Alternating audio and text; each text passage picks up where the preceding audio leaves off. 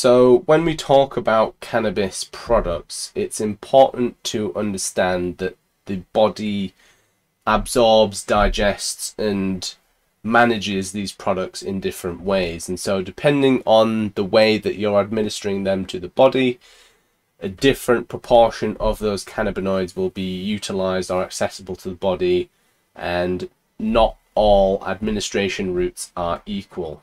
For example, if we are consuming products orally, typically only 6 to 12% of that is available to the body. Only 6%, 6 to 12% of that is actually absorbed into the bloodstream as well. And so quite a large portion of that is not actually being absorbed, it's just running through the body and being excreted on the other side.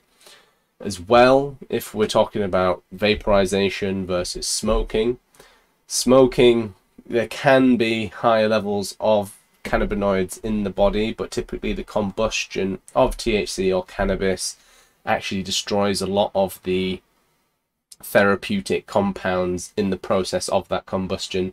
The temperatures are incredibly high, and so a lot of that is actually destroyed or damaged in the process.